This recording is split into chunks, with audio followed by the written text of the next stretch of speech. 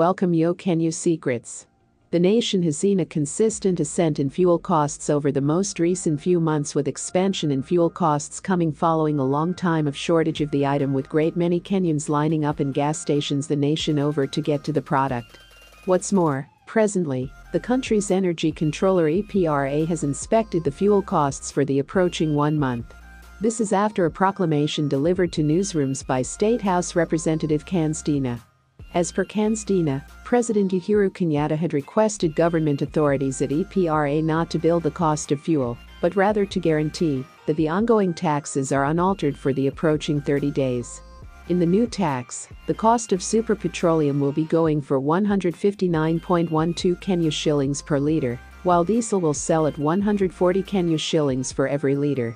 Lamp fuel that is involved by most families for cooking and lighting will be going for 127.94 Kenya shillings per litre.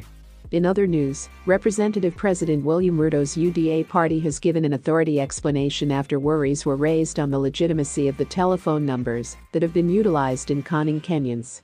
In an explanation delivered on Thursday night, UDA reduced most, if not all, connection with fraudster numbers, encouraging general society to evade individuals contacting them through the 3 recorded numbers.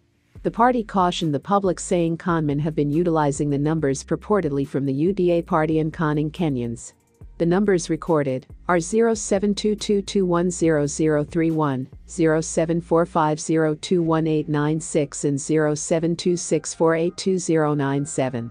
This is to illuminate you that the beneath recorded contacts don't have a place with the UDA party, yet conmen who have somewhat recently been falsely getting or endeavoring to get M-Pesa assets from blameless Kenyans read piece of the assertion. The party said they had made fundamental moves and revealed the 3 numbers to the DCI. UDA encouraged the public not to execute any business with individuals contacting them through the 3 numbers.